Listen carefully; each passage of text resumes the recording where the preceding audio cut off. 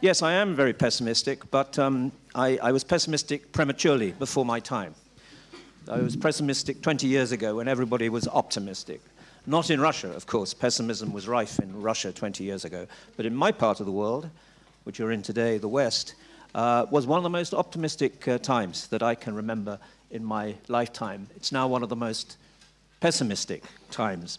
And let me just quote from the Munich Security Conference report. Every year at Munich, in September, usually, February, sorry, the leaders of the world meet. Vladimir Putin is a regular attender. And they discuss the state of the world, which I'm going to do this afternoon. And what I have to say will be subjective, because I'm going to look at the things that interest me most. And I am a security person. And as I said to somebody sitting next to me during the session, you do too much geopolitics in Russia, we do too little geopolitics in the West. And we've just woken up to the fact that we have to start talking geopolitics for the first time for a long time. In this security report from last year, you will find this statement, that a historic era is coming to an end, that the outlines of a new political age are beginning to emerge. But we don't know what that new political age is going to look like.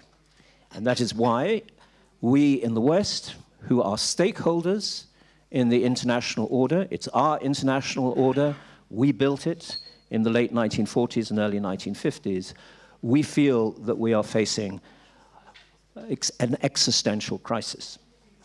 Now, the term existential crisis I take from the European Union's strategic Grand Global Strategy report of 2016. We live in times of existential crisis. And what's fascinating about that report is to compare it with the very first one in 2003, the very first time the EU had a global strategy report, which opens, the preamble of this report opens with the wonderful words, "Europe has never been safer." So a lot can happen in 15 years. And one of the reasons I want to give this talk today is to explain why the Europeans feel very unsafe in the world in which we find ourselves. Now let's just go back 2019. I was in Berlin on the anniversary, 30th anniversary of the fall of the Berlin Wall at a conference organized by Chatham House, amongst others. And in my session, I determined to be a party pooper and tell them that, in fact, the fall of the Berlin Wall was not historically as significant as we might think. I was arguing that there was a far more significant date. And that date was 1979, 10 years before, when two things happened that completely transformed the international landscape in a way that the end of the Cold War did not. One was the Iranian Revolution, which radically transformed the face of the Middle East. And the second was the decision of the Chinese government to open its markets to the world. And just remember, in 1979, the Chinese economy was marginally larger than Spain's.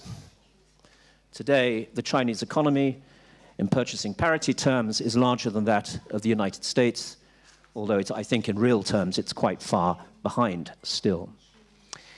And the other thing about the collapse of the Berlin Wall is what didn't happen. Because for the collapse of communism to have really made a significant difference to the international order, two things would have had to have happened. Russia would have had to have joined the international order, which is what we hoped would actually happen, and what Gorbachev, of course, always hoped would happen, that Russia would become part of the liberal international order, not the Western international order, but the liberal international order. He's one of the most disappointed people, of course, of all in the twilight of his life. And the second thing is that the world order that the West had created would be stronger 30 years later, rather than weaker 30 years later, as it actually is. To quote Germany's foreign minister, we felt comfortable in the old world order. We no longer feel comfortable because the old world order is beginning to crumble and disintegrate.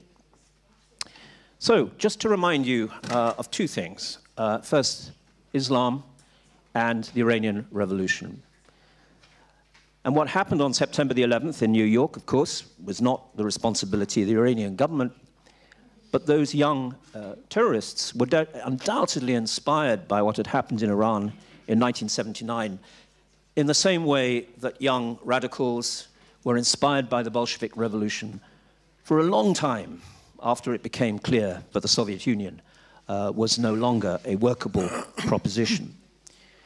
And what happened, of course, after 9/11 was the United States massively overreacted to the events of that day and spent about $3.7 trillion trying to change the face of the greater Middle East. And that's more money in a war, it was called the Global War on Terror, than the United States has fought throughout its history. It's more money than it's fought on every other war, including the Second World War, put together. And what does it have to show for this massive commitment, financial commitment? Very little. In fact, the Middle East, I would suggest today, is in a far worse situation than it was before the events of 9/11. And we have the events of Afghanistan, a war which is now in its 19th year. And there is absolutely no prospect of success today any more than there was 19 years ago. Now that's a situation.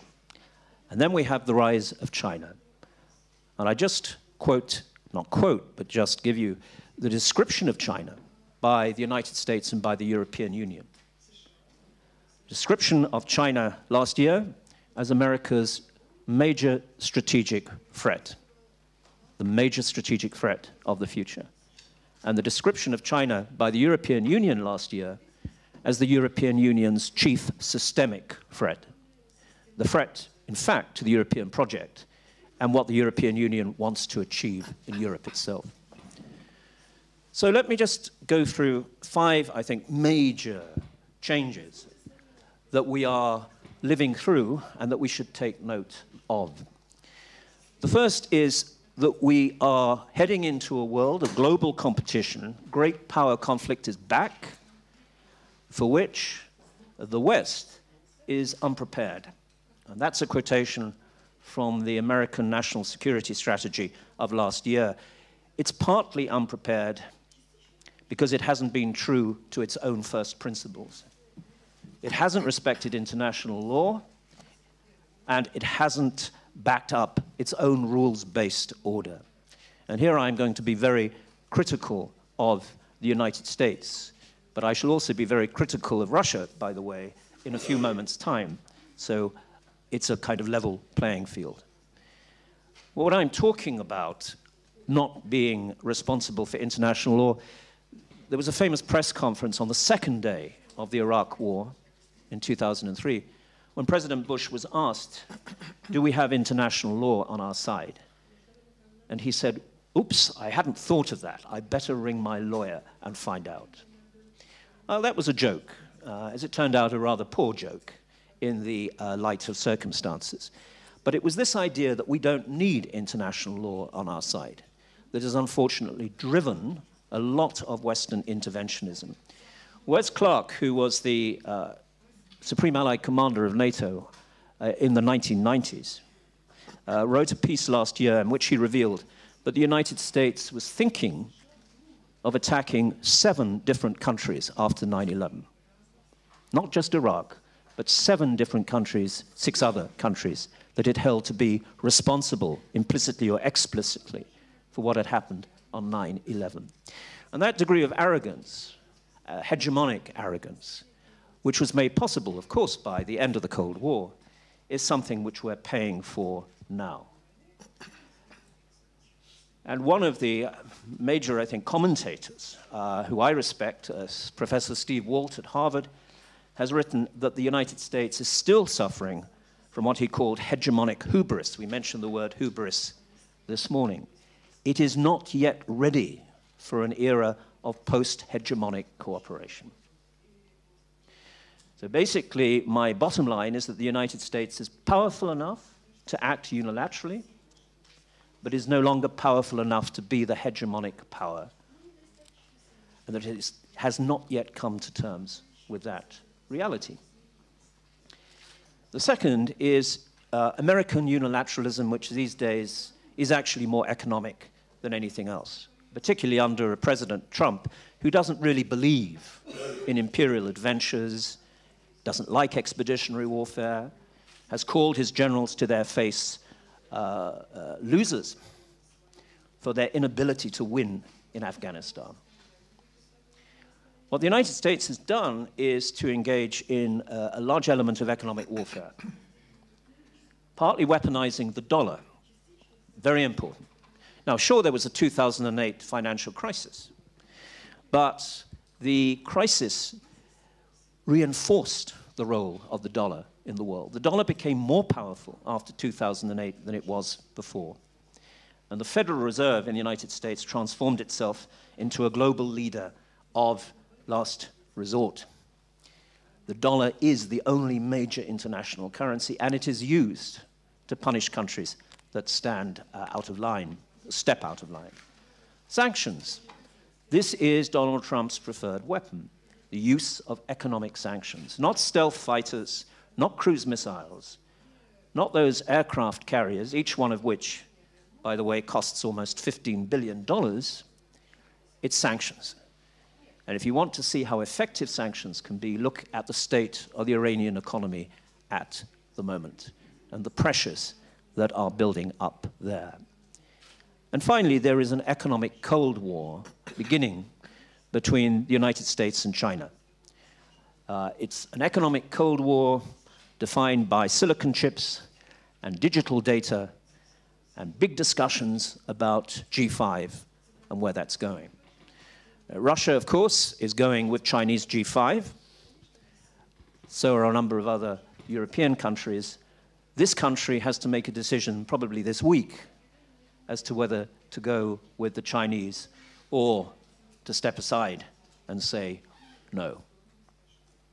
So here we are. We have a situation where the United States has, I feel, not acted true to its own first principles, and that's not just Donald Trump or George W. Bush. It was in the Obama administration as well. And then you see, and this is my second point, the breakdown of the Western alliance system.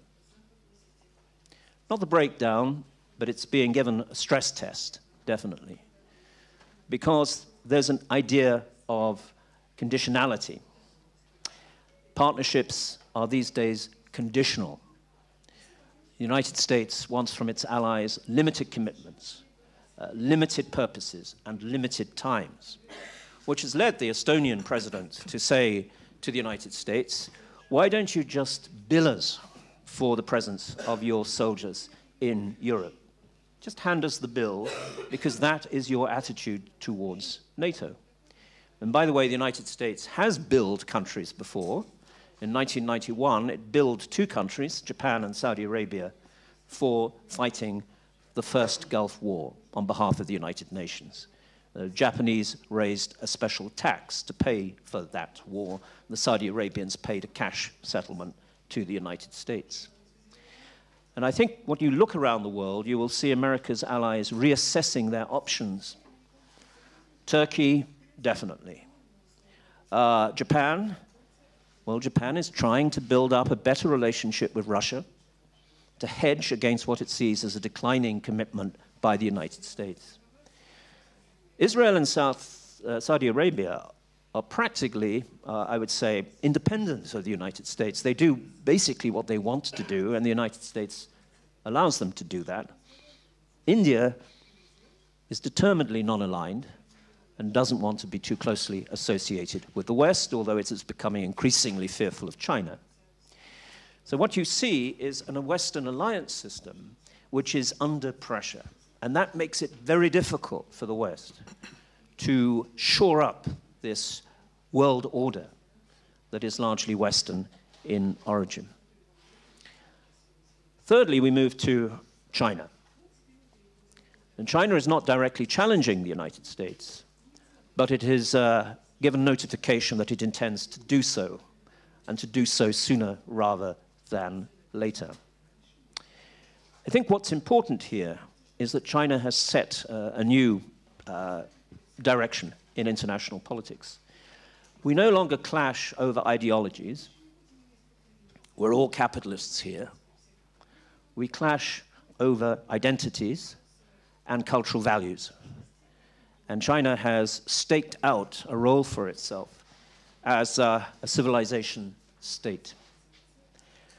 At the 19th Party Congress, it declared itself to be a civilization state. President Putin, by the way, at the Valdai meeting some years ago, said that Russia was a civilizational state. Narendra Modi in India has made no secret of the fact that he wants India to be a Hindu civilizational state. The language that we're all talking today, the currency of international politics, is now culture. And that's important.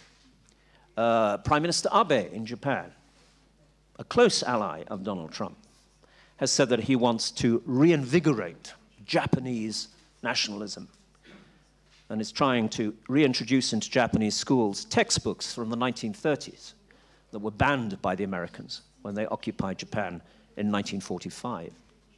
Modi refers to the great Mughal moment in Indian history as a period of Muslim occupation of India by a foreign power.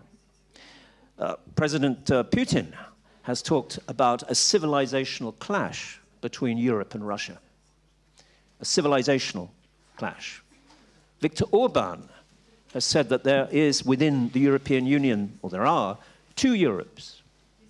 An Islamic Europe, i.e. France and other countries like that with significant Muslim populations, and countries like Hungary and Poland that are standing up for what he calls a Christian Europe.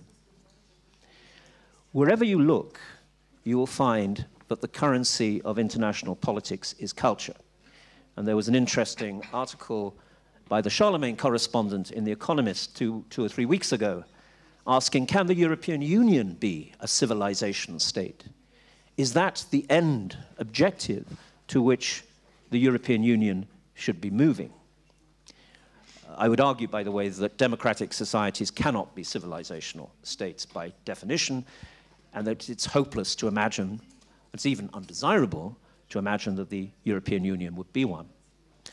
Now, some of you in this audience, knowing about Samuel Huntington's Clash of Civilizations, this thesis that was put forward by a Harvard professor so many years ago in a book which has been translated into 60 different languages and which is still the most important book on international relations to have been published since the Cold War in terms of the debate about where we're heading.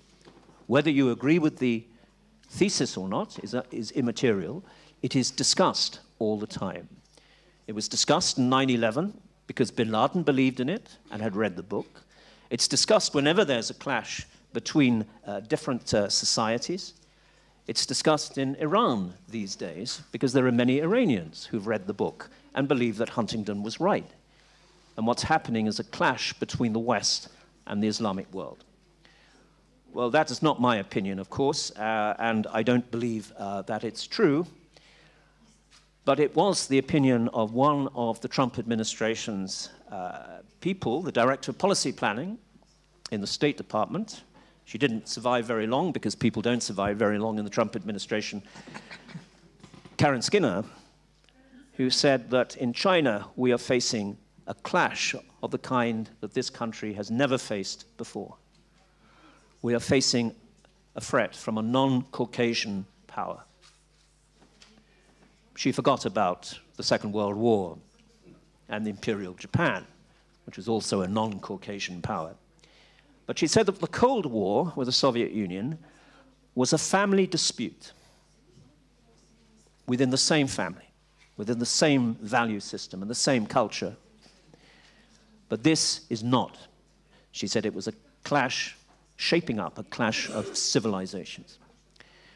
Well, we're not seeing a clash of civilizations. What we're seeing is a clash of political systems, liberalism, if you want to call it that, and authoritarianism.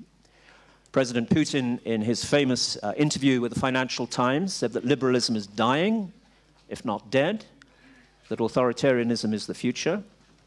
So that's one contest which we're facing, and the other is a clash of economic models, both of which are capitalist, but one is what we call free market, and the other is we call command economies, with a large element of the free market, but essentially economies that are controlled. We use the term control this morning a lot, by governments. And I think what we're seeing is a new economic Cold War, which is beginning to emerge. And countries are being posed with the same question that President Bush posed to the world the day after 9/11, are you with us or are you against us? And the question even America's allies now have to face is, are they with the Americans in this economic Cold War, or are they ambivalent? Which is the Prime Minister Johnson's personal opinion about the 5G issue, and MI5's personal opinion, that's the British Intelligence Service, that you can actually have Chinese components in your system and at the same time ensure that the Chinese are not reading everything that you are writing. But I think that economic Cold War has begun already. And just as during the old Cold War, there was an arms race, a nuclear arms race, today there is another kind of arms race in terms of artificial intelligence. That is the biggest arms race of all. It involves only two countries, specifically the United States and China. Both think they'll win this arms race. It started already. And it's very important that we keep an eye on it. And this brings me to Russia. Russia is a power that under President Putin has moved increasingly, of course, against the West since 2006, 2007. It reminds me very much of Donald Trump's America, actually, because the rhetoric from Putin and the rhetoric from Trump is remarkably similar. You just change the actors and the names. Putin tells Russians that they are special, and so does President Trump. He uses the term exceptionalism again and again, that we are different from everyone else, including our European allies. Putin tells the Russian people that they are threatened, constantly threatened, on a day-to-day basis by the West. And Trump tells the American people they are threatened by China and the Chinese. And finally, Putin says that Russia has been cheated since the end of the Cold War by the West. And Trump tells his base that the Americans have been cheated since the end of the Cold War by free riders, Western allies, who basically have done very little for the United States, but insisted that the United States does a lot for them. But there is a big, big difference here, and we have to be very frank. America is still the richest country on the planet and will remain so for a very long period of time. You should not underestimate the degree of American economic and military power. We have not seen its like before. And it may well be that China will become an even greater economic power in the years to come. But its poverty levels and environmental problems will mean it won't be quite in the same ballpark, I would say, for 10 or 20 years. And it is still to escape from a middle-income trap. It's in the process of trying to escape from that trap, which only two countries so far have successfully escaped. The second thing to remember, of course, is that America is the greatest military power that the world has ever seen, and that is not going to change for at least the next 10 years. It may not mean anything in real terms. Just as being a great military power didn't mean much in real terms during the Cold War, it was all on paper. Neither side dared go to war against the other and test who was more powerful. And that may well be true of the United States and China. But the point that I'm trying to make is that Russia is a poor country. Its economy is marginally larger than Spain's today. It's not in the same ballpark. There is a downward spiral because of crony capitalism, which I identify, of course, with the Putin regime, but may be identified with other things. And there's a very unhealthful idea of resentment in Russian society, which is constantly pandered to by the media and by the Russian government. That one is resentful of a great past that was lost at the end of the Cold War, to be regained in the future, but still resentful. Whereas the Americans are fearful of the future, in the knowledge, of course, that the 21st century is not going to be the American century, whereas the 20th century was. These are both emotional states of mind that are unhealthy, particularly when you have two countries competing against each other. I'm reminded of an article that Vladislav Zhukov published 2 years ago, and as you know, he's quite close to Putin intellectually, perhaps not politically. He wrote a piece called 100 Years of Solitude. We Russians are going to sulk for 100 years because you in the West have rejected us and because the Chinese don't seem to be very interested in us. That's an unhealthy state of affairs. What do you do if you find yourself in an economically disadvantaged situation, as Russia does, if you're President Putin? You have two choices. One is what I might call returning to the West, trying to do deals with the West, trying to get a better relationship with the European Union and the United States. And that is blocked off in the United States, not by Donald Trump, who wants a better relationship with Putin and is willing to make deals and always has been, but it's blocked by the Republican Party, and it's blocked by both parties in the US Congress. And to a certain extent, it's blocked within the US military, but not by everyone in the US military. And the other, if you can't have a better relationship with the West, and that is not possible at the moment, is, of course, to throw in your lot with China and to have an alliance between Russia and China. And that is the nightmare. We mentioned dreams earlier this morning, the European dream. This is the nightmare that keeps people like Henry Kissinger awake at night. An alliance between Russia and China. We're not there yet. Dmitry Trenin, a very much respected Russian analyst, has said there is an entente between the two countries, which falls far short of an alliance. But I think you can see that an alliance is beginning to emerge very slowly. We see it in very large Chinese investment in Russia.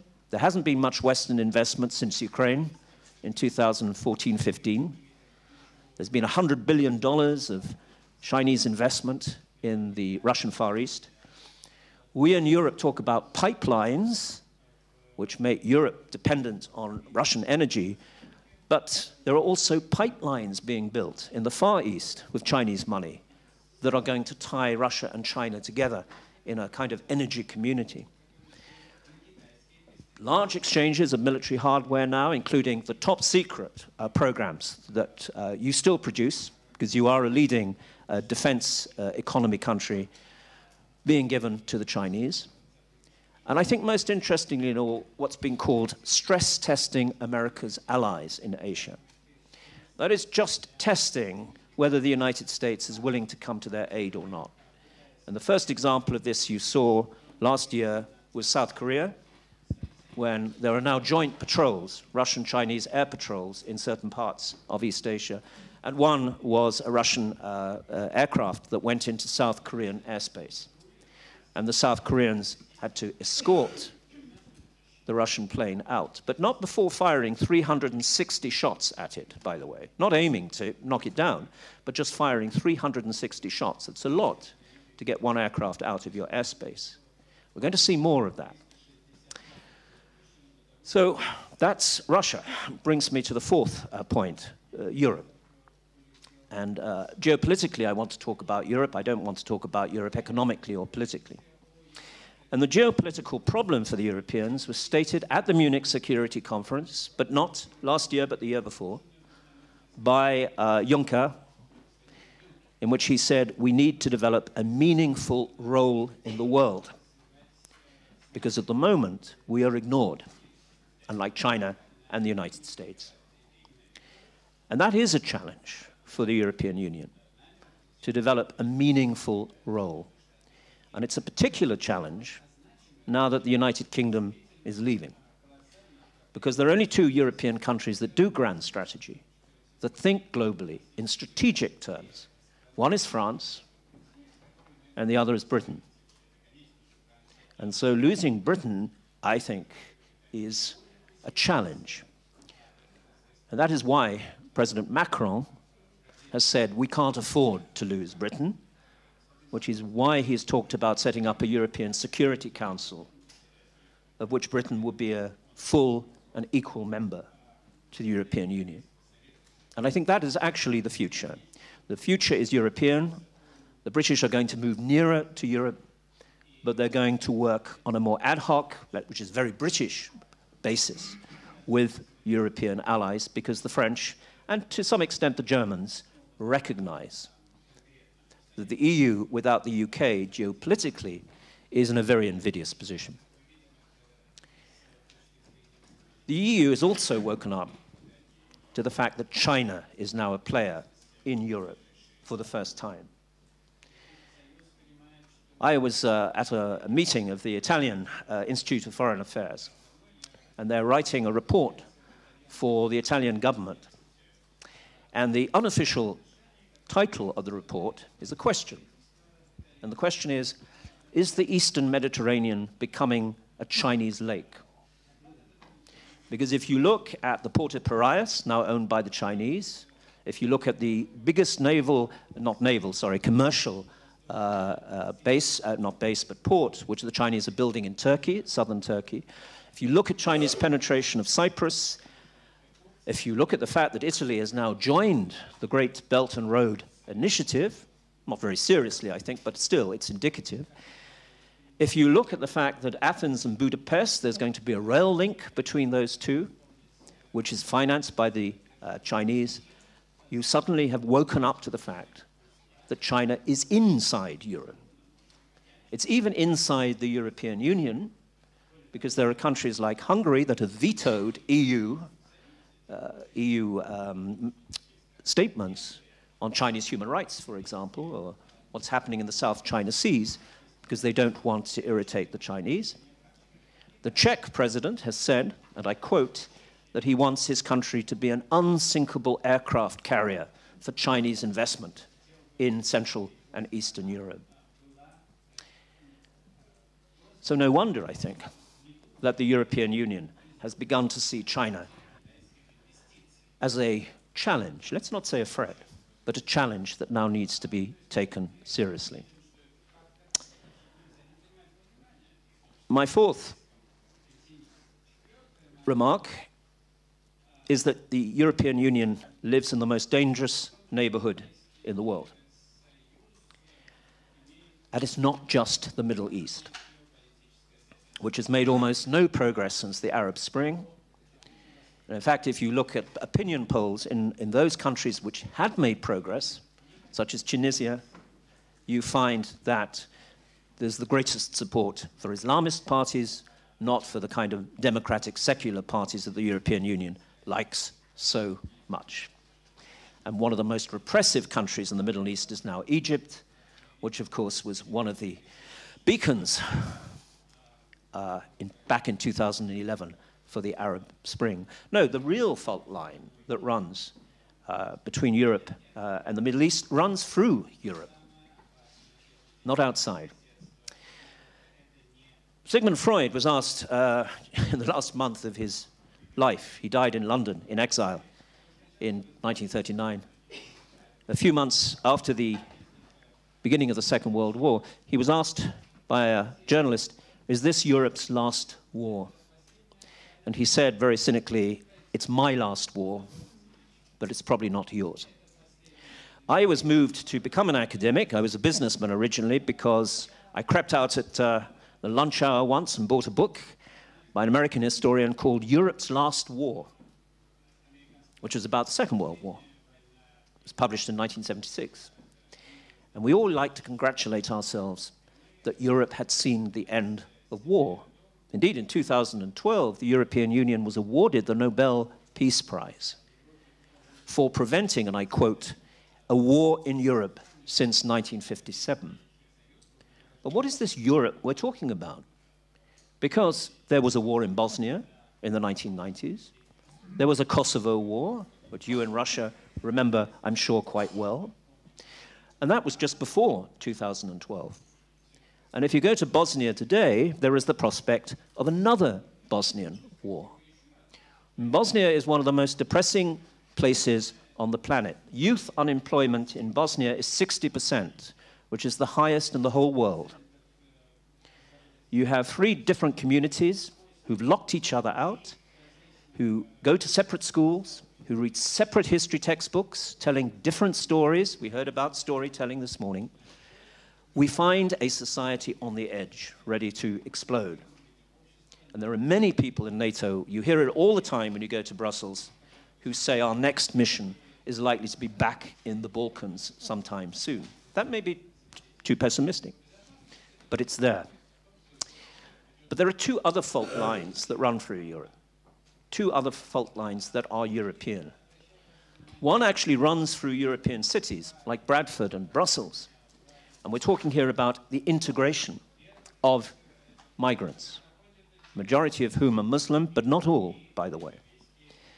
If you want to be pessimistic about migration, well, go and ask Emmanuel Macron, who has talked about the European Union facing an existential crisis. His existential crisis is African immigration coming in future. The UN projection is 200 million people from Africa coming to Europe between now and 2050. That's a United Nations projection. But it's one that Macron has officially adopted, and it's one that the new president of the European Commission has adopted. In fact, in her first speech she gave, or one of her first speeches, she said that the main commissioner for migration in the European Union should perhaps have his position renamed Protector of the European Way of Life. Now, these speeches are fascinating, and whether you buy into these statistics or not, there is no doubt at all that migration is going to be the biggest challenge that the European Union has to face in future. And how it tackles that problem is going to be central to its survival. And the other fault line runs through Ukraine and divides Ukraine from west and east, and runs through the Baltic states. And it's a fault line that was identified by President Medvedev when he was president, when in a press interview he talked about a zone of privileged civilizational interest. Yes, the language of civilization again. But these countries, the Baltic states and Ukraine, fall within our civilizational zone. And everything outside, to the west, falls within the European Union's civilizational zone. And we have no problem with that. And we can have a perfectly acceptable and positive relationship with the European Union if they accept that this is the fault line that runs through Europe. And someone like Donald Trump, of course, he doesn't speak for the European Union, would be very happy, probably, to accept that. But the US Congress certainly is not, and the European Union is not. And that's what makes a relationship between the two very difficult. And thus I come to my last, you'll be relieved to know, point, which has to be the environment, which as far as my students are concerned is the only matter of any interest that they really have. They're not interested in a great power war between China and the United States. They should be, but they're not. And they're not really interested in local wars in the Middle East. They should be, but they're not. They are interested in the environment. Well, as I tell them, from my point of view as a geopolitical observer or analyst, the environment is very important too. It's opening up new areas of contestation in the Arctic, which is the next theater of conflict between Russia and the West. And it has already produced a war in Syria, which was produced by 4 years of drought. Yemen, a humanitarian crisis. Sana'a, a capital city of Yemen, which will close in 10 years' time because it will run out of water. The first capital city in the world to close, and probably not the last. We are already seeing how environmental degradation is fueling conflict, civil wars within countries, and potential conflicts between great powers. So let me end by saying, what's the takeaway? If this was some business convention and you were paying a vast amount of money to hear me speak, what's the takeaway I would leave you with? I think the world order is disintegrating, but I think it's also being rebuilt from the bottom up this time, not from the top down, as it was last time. And what do I mean from the bottom up? I mean, look at what the Chinese are putting together. The new institutions in Asia, infrastructure development banks, things like the Belt and Road Initiative. These are initiatives that are bringing countries together, are integrating regions, are powering globalization. But there isn't any master plan, and I don't believe the Chinese have a master plan for the Great Belt and Road Initiative, but these are happening. It's happening from the bottom up, and that's not a bad thing, by the way, but it's new. And the world's leaders haven't seen that type of thing before. The second is that capitalism is the only model, and it's very sad if you're a socialist. It's very sad if you think capitalism is responsible for global inequality on an unacceptable scale, but it is the only model. There is no other major country offering an alternative to capitalism. China is the most important market for luxury goods. It's the second largest number. It has the second largest number of billionaires in the world. It will soon surpass the United States in having more billionaires. I suspect the first trillionaire will be Chinese, not American. It has the world's biggest and growing middle class. And it also stages, by the way, the biggest shopping event every year in the world. Oh no, the Chinese are capitalists. But it's a different kind of capitalism from American and from European. And there's a contest, yes, between free market economies and command economies. And we don't know which is the most effective and efficient at delivering wealth. We still don't know that. It's a fast developing situation. But the real challenge, I think, comes from this. Can we survive a post-hegemonic world? That is a world in which there isn't a hegemonic power. The 19th century was the British century. The 20th century was the American century. I don't think the 21st century is going to be the Chinese century. I believe it's going to be nobody's century. And that is a historic challenge in 200 years. Nobody will actually be managing or claiming to manage world events. And why is this important? Because perhaps you say it doesn't matter. Perhaps it's a good thing that there is no hegemon. Well, read a book by Ian Bremmer from the Eurasia Group called A G0 World, in which he argues that a world without a hegemonic power may be a world that doesn't have a governing principle, a governing set of ideas, a dream, if you like, of where it would like the rest of the world to go. And his final point is, it would be a world which has a global governance gap. A global governance gap. And such a world is one that we could have survived very happily in the 19th century, and possibly even in the 20th century. But given the environmental catastrophe which we are facing, is the worst possible prospect. If there isn't a leading power leading us out of this, can we escape? Of course, the irony is that the largest polluters on the planet are both China and the United States, and neither of them are fully written up and signed up to dealing with the global catastrophe. The European Union is probably ahead of the field, but it doesn't have that leading role, as Juncker rightly said, that gets other countries to listen to what it has to say, and it doesn't seem to offer any longer a model for other countries to follow. Well, that's pessimistic. It is. I think Edward Lucas is talking to you later this evening. He will be equally pessimistic, but in his own way. And hopefully tomorrow you'll get the optimists coming along and putting their position. But thank you anyway for listening, and if you have any questions, I'd be delighted to.